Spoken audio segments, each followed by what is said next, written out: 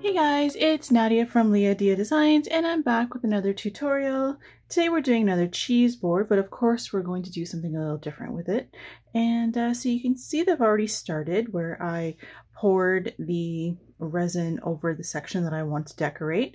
And on the bottom here, I had painted on some liquid latex, let that dry, and then that protects the bottom of my board for the pour. In terms of colors and things like that, today I'm using Black Diamond. So I used their Luxe Emerald Green and I've used a little bit of their Diamond Aluminum. So it's like a dark gray and dark green. And so I just poured those on, no special way. I just kind of poured it to see however it kind of looked nice.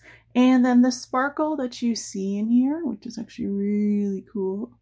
The sparkle in here was actually a mix. So I used a couple of the new stiletto glitters from Laura's Art Corner. So I just kind of mixed them, no specific measurements, just they have their own unique sparkle to them. So I just wanted kind of a mix. It's almost like a rainbow sparkle now when you look at it. So that's all I did, is I just kind of put a little bit of that on here too. I do have the video, so that should have been running while I was explaining all that there, just to kind of show you guys what was done. And then I'll let that cure. And so we have this here. Now, the twist of what we're doing today is we're going to be making this, we're going to be adding a little bit of a geode kind of look to it. Nothing over the top. We don't want to, I'm not going to be adding massive crystals or anything. We're going to be actually adding a really neat product that is, they are Abalone laminate sheets. So you can see here, I'll actually take it out of the package. So, I want it to cooperate with me. So as you can see, it's a super paper thin sheet of abalone shell. It's like a, I don't know how they make it, so don't ask me that. But it is supposed to be actual shells that they have been able to kind of press, or who knows? I don't have no idea what the process is, but it is supposed to be real shell. So we have that. You see a piece has been broken off, and I don't know where that went. But so I found these on AliExpress. They are on Etsy too, but they're pricier on Etsy, and this is a pricey product. So I just kind of want to let you guys know that off the bat, that it is an expensive product. I did order it from AliExpress, so it was a little bit cheaper, but it does obviously take time to arrive. And they have many different colorings. Like, look how pretty that one is there. And there's also this beautiful one here, which is really neat. Now they're super fragile because they are shell. So they're very easily breakable. You can see even this one, it's starting to kind of fragment off a little bit. So you have to be really super gentle with them. So, and there is different options for thickness. Now I wanted a thickness that I could cut, because I do want to be able to cut these into the shapes that I want to be able to use, or something like that. So if they get too thick, then you can't really cut them, or you would have to use like special machinery to cut them. So I tried to get the thinnest ones that I could find, and this white one is thicker than the abalone one here. So we are going to be using this one today, and I'm going to be adding a piece of it to my board. And as I said, it is expensive, so keep that in mind. I can't remember the exact price, but I remember it being pretty expensive. So you're not going to want to use this likely unless you're just using maybe cut off pieces.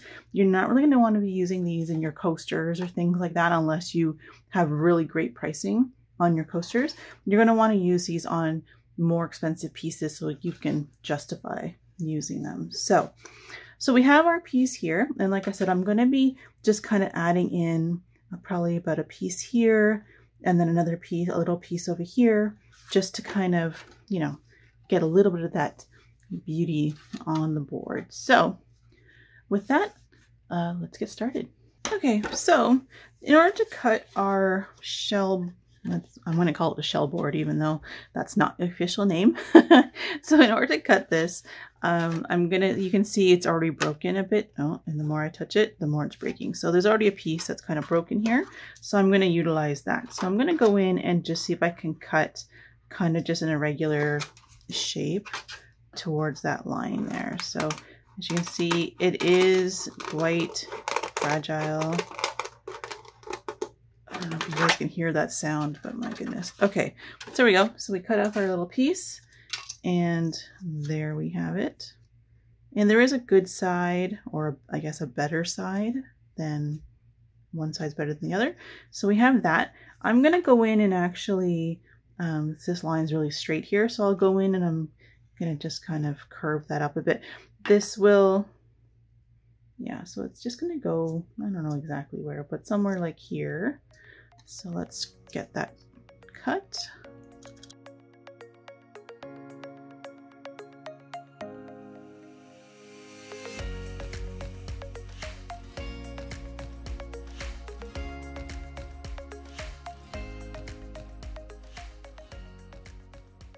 Okay, so we have our two pieces. So this is the larger piece, and then we have our little piece here. And so yeah, I think I'm just gonna try to line them up somewhat kind of along the curve, not directly like that, but maybe a little bit more on an angle, and then kind of line them up. So I'm thinking I might, when I do the lines, whether they might connect somehow. So I think I just want to have it something like that. And then what we're going to do is we'll be using my DuraClear varnish to kind of act like a glue. So we'll put a little bit on the back and then we'll press those down. Hopefully it'll stay. And the same thing with this one here. And then I want to see what I can put kind of around it to kind of give it that geode look to it. So I do have these the Luxe Silver Chips from Danielle Baresi, the DB Resin Products brand. I also have these, which is kind of cool. They're called Dragon Egg, but they're a really neat stone from Counterculture. So I have those, and I might be using some sort of extra glitter. I know we have quite a bit of glitter already on the back here, so but you guys know that there's never enough glitter for me. So I do have potentially maybe something like this glitter, the shell pink, or I do have also the chunky glitter from Lutz Resin. So so I don't know, we're just gonna play and see kind of what look we end up going with here, because we have a lot of green happening in the background as well as even within the abalone. I'm gonna try to see if I can contrast that a bit with some of the other colors that I'm using. We'll see how it looks. I don't know, if it doesn't work out, then we'll change course, but we'll see how it goes. And for lines, I'm going to be using pale gold in the Serenity Relief today.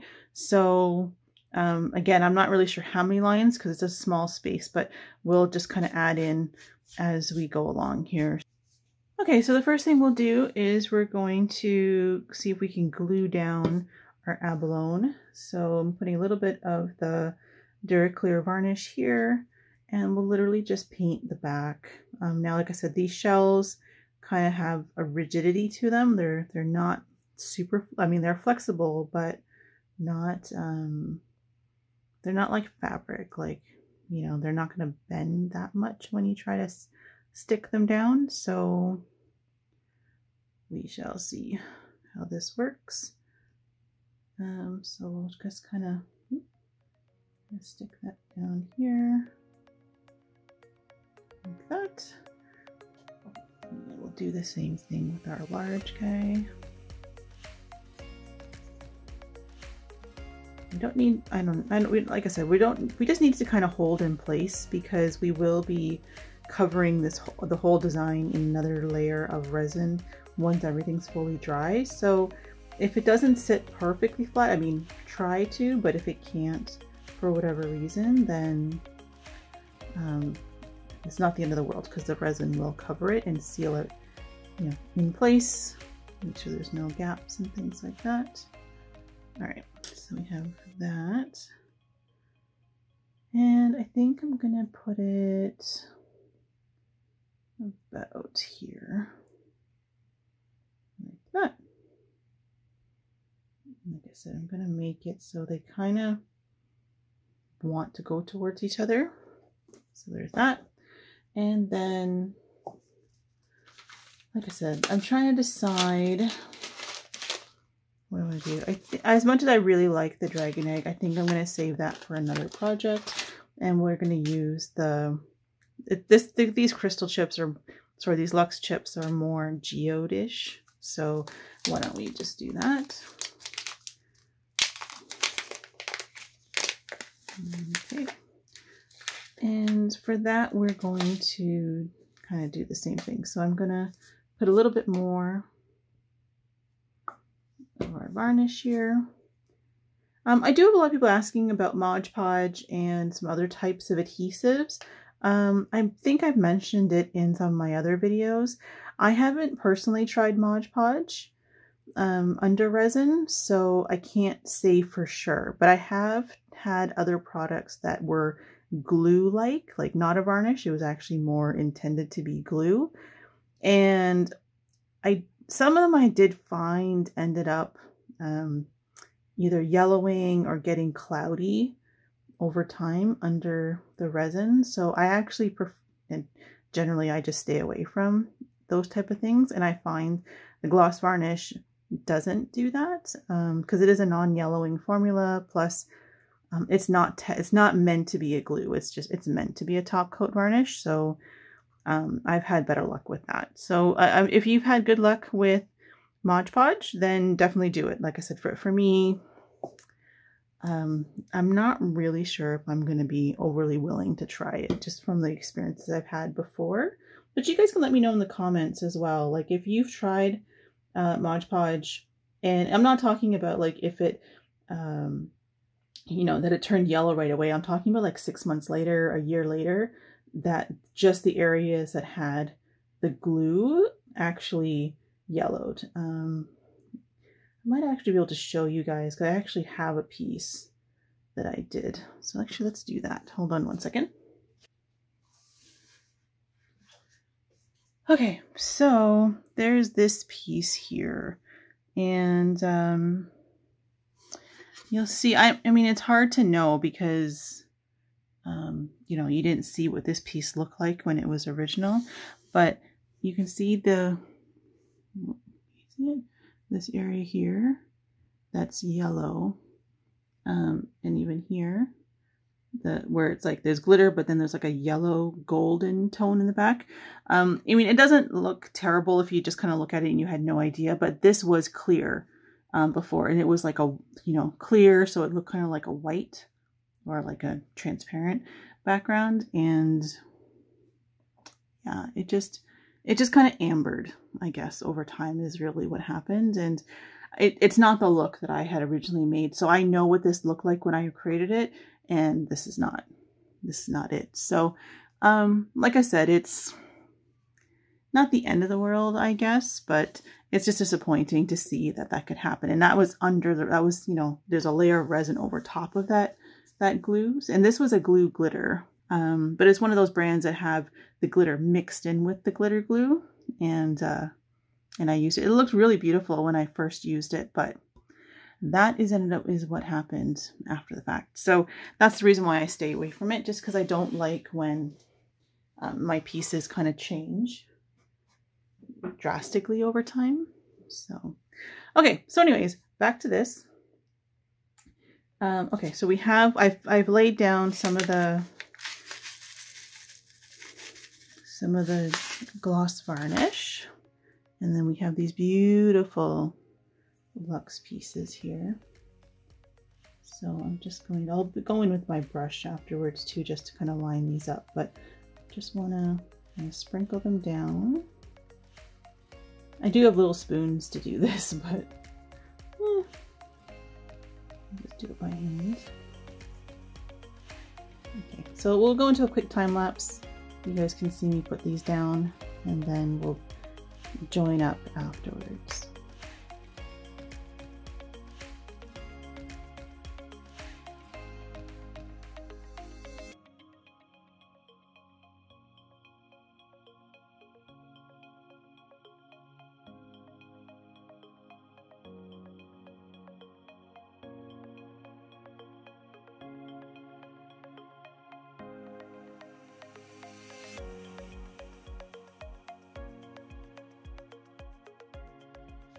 Okay, so I've gone ahead and finished that up. So as you can see how those look with the chips. Actually, I moved this one down a bit because I was remembering that with these stones it might not be as comfortable when you're holding the handle. So just moved it down a little bit so that we're accommodating for that. But yeah, so you can see how that's looking. So basically, we don't really need to do too much more in terms of adding stones or things. I mean, you can definitely add more if you wanted to, but I'm probably going to keep my board a little bit more on the simple side. But what I am going to do is I'm going to go ahead and add in the geode lines. And once we're done that, I will also be adding in a line here because I do that on all of my cheese boards where I add in a line of the acrylic outliner here, and we'll go more into explaining explaining why I do that and how that actually is part, as much as it's part of the aesthetic, it's actually also part of my top coating process. So we'll go into that as well. So the first thing we'll do is I decided to use 2 colors for the geode lines. So I am gonna use the pale gold, but I've also picked up one of my pearl white ones. So this way I can add some white lines as well as the gold. So we'll go ahead and add those in. And again, there's no real right or wrong here. We're just going to kind of find areas where we want to add some more details. And yeah, so we'll go into another quick time lapse and get that finished up.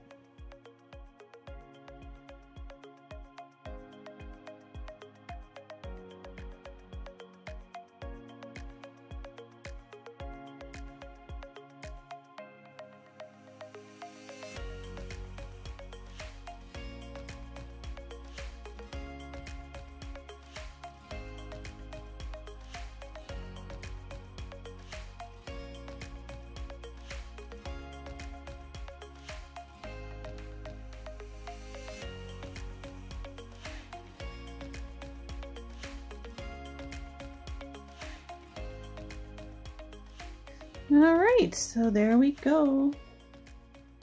So that is all of our lines added in. So I don't think we actually need to do a whole lot more with this because, like I said, we want the abalone to kind of be the focus, and we've surrounded that with stones, so that kind of helps with that. And then our geode lines are kind of more of a background, as well as the background itself, which has quite a bit of glitter and things happening. So there's a lot of interesting things happening on this piece to kind of grab your attention. And as you can see, I created quite of a thick line of the acrylic along the edge here. And like I said, once we leave this to dry and we're ready to start top coating, we'll go into my process in how I do that with a piece like this. All right, so we'll let this dry. It'll probably take about 6 hours and then we'll be back. Okay, so our board is dry now, so you can see all the lovely details there.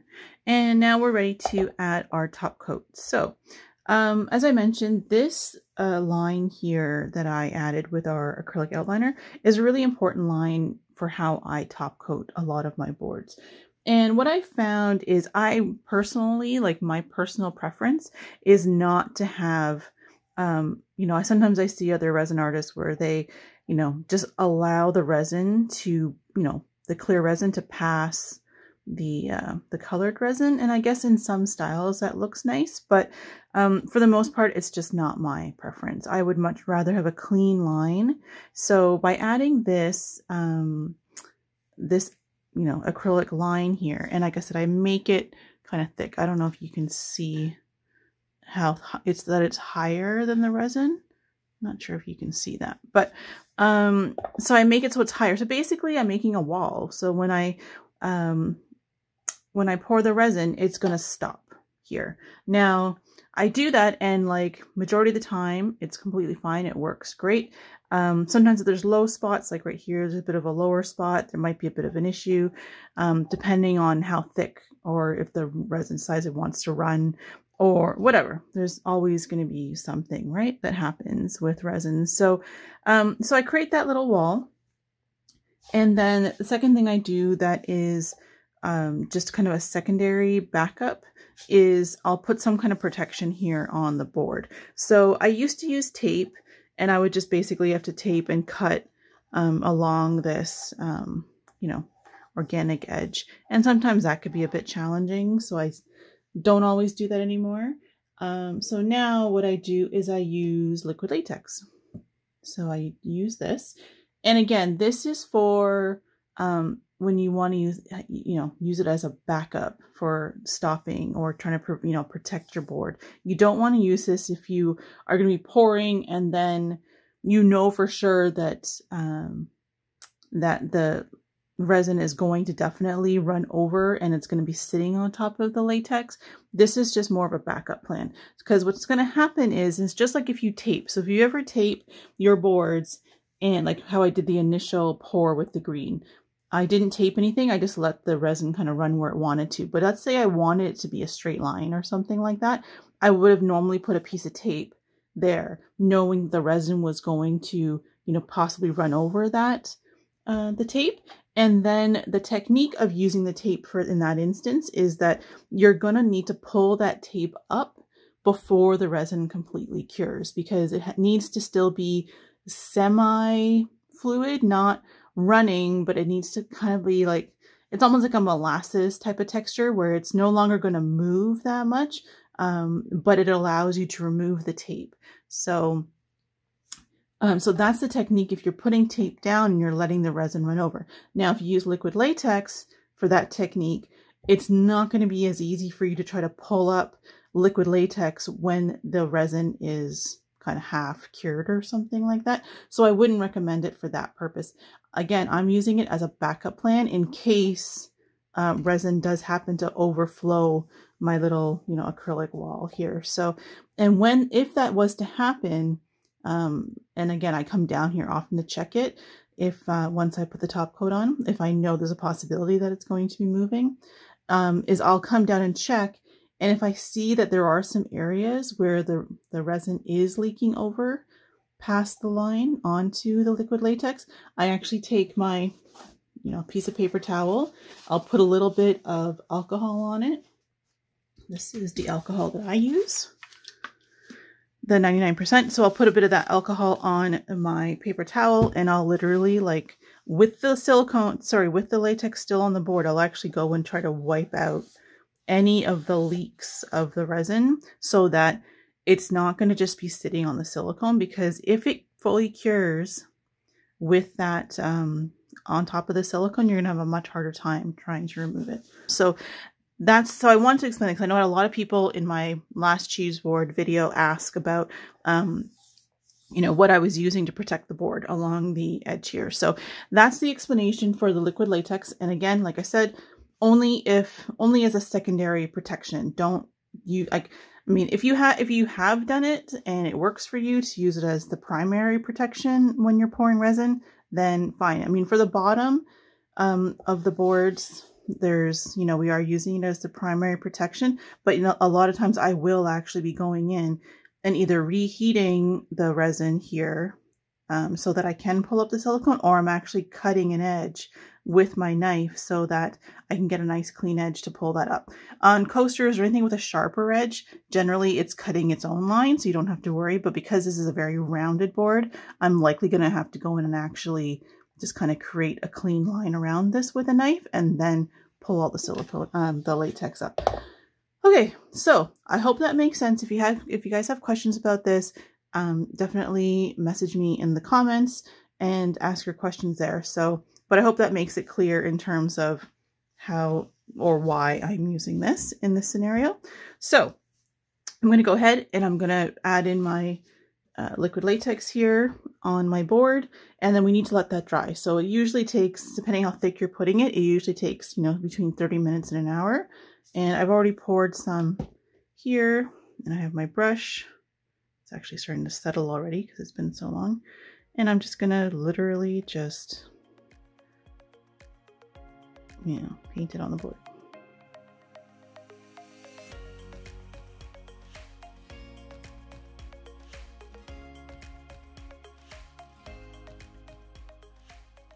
Okay, so there we go. So we're going to let that dry. like I said, is about 30 minutes or so. And then we'll be back to pour resin. And I have one more trick that I'm going to show you before we pour. Okay, so we're back. This is almost dry. By the time I finish mixing resin and doing a few of the things, it'll be ready. So I figure I'll jump back in. So I wanted to show you one more trick before we are ready to pour our resin. And that is leveling. So normally when you are pouring resin on any flat surface, you want to make sure your board's level. So you'd be checking it this way to make sure it's level, and you'd be checking it this way to make sure it's level. Now, the trick that I learned for the top coat in my particular types of pieces is that I actually want to slightly tilt my board. So this way what's going to happen is if I raise it from this side here and I just kind of tilt the board up this way, what's going to happen is the resin isn't going to have as much pressure on that little wall that I've created with my acrylic paint. It's actually going to slightly kind of go, it's going to lean or roll, flow, and it's going to flow down, to the left. So this way it doesn't put pressure on the wall, but it's still enough. Like you don't want it to make it super angled, but enough so that it's just not trying to lay flat, because resin is a self-leveling medium. So if you can, if you leave it flat, it's going to just, try to flatten out everywhere, and it may go over this little wall. So I find that if I just slightly tilt it back a bit, it's going to just, it's less likely we're going to have leaks. So it could still happen, and it has still happened sometimes, like I said, depending if, the integrity of my wall isn't that great. But normally it works really well, like 98% of the time it works. I do have the odd problem, the odd times where I've had leaks, but usually it's fine. So, so the way I do that is underneath my board here, I have, actually these are just Mica containers that I use. So I have them there. And like I said, I know that my board is level right now sitting on those. And I make it so that I have 2 on this side and 1 here. I mean, you can have 2 and 2 if you want, but whatever. So, and then what I do is I take paper towels. You could use paper, cardboard, whatever you want. I use paper towels just because I can fold them to the thickness that I want. And then I just kind of shim that under the board here. And then the same thing under here. Right, so now that I put the paper towels there, you can see that my level has gone slightly this way. Now, if I want it a little bit less, I'll just, squish the paper towels down. And I want it somewhere in this range where it's kind of touching the line or slightly over. And like I said, that's not going to cause the board to be completely unlevel, but what it does is it just helps the resin to flow kind of backwards that way. So this way we're not worried about it trying to go over the line. Yeah, so that's that way, and then this way it's still pretty level this way. So it'll still have resin right up until the edge here. It just will want to kind of flow that way. All right, so we're ready to resin.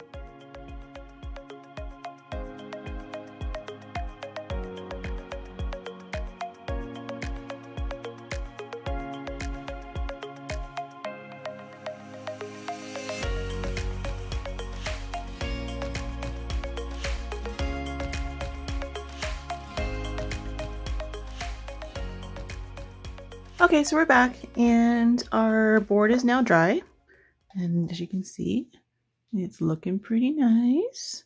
So there we go. So we're going to take off the silicone. So there's a bit on the front here, but I want to take off the back. I just actually heated it a little bit with the heat gun just to kind of loosen up the resin a little bit. And as you can see, I've already started peeling up.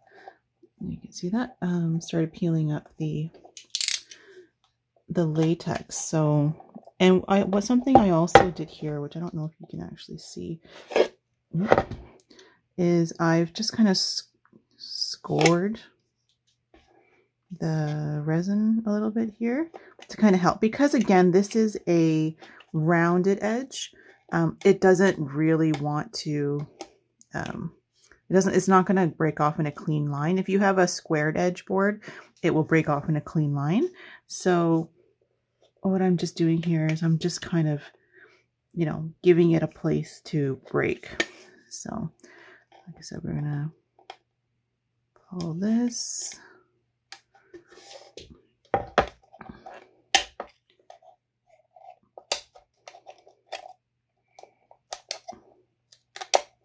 And there you go. So you can see it's coming off clean there, and then the silicone comes right off. Okay, so I'm going to go into a quick time lapse and I'll do the rest and we'll be right back.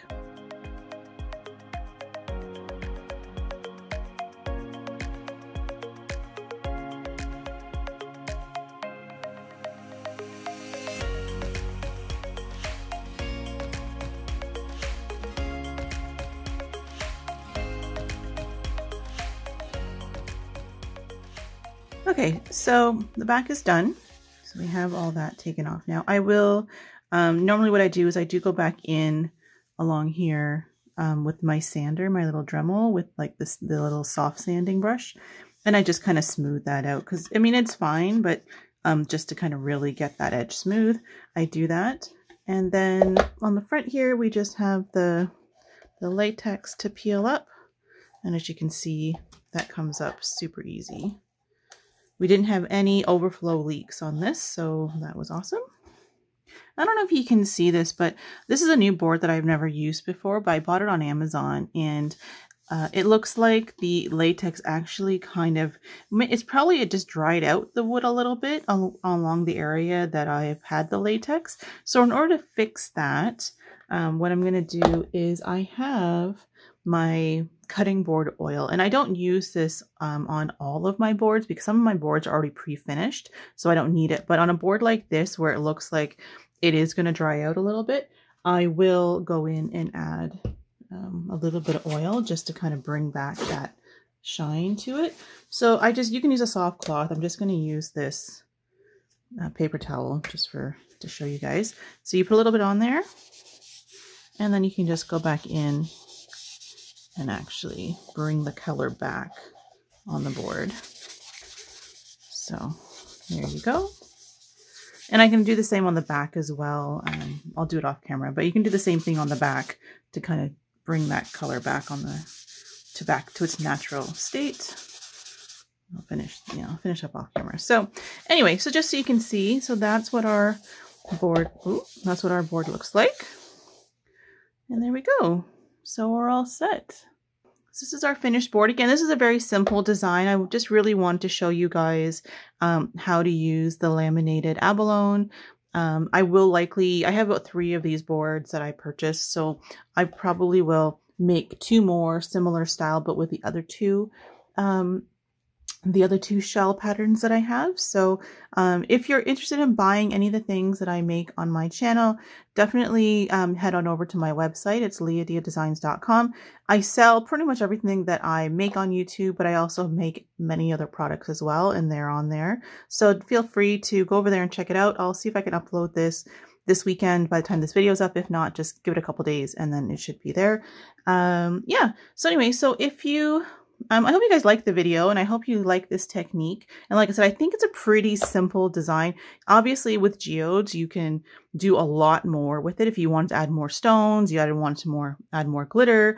There's so many other possibilities that could be done with this type of style. I just wanted to kind of give you, like I said, kind of a basic tutorial on it. But also, I really like this style. It's simple, it's elegant. So there's definitely...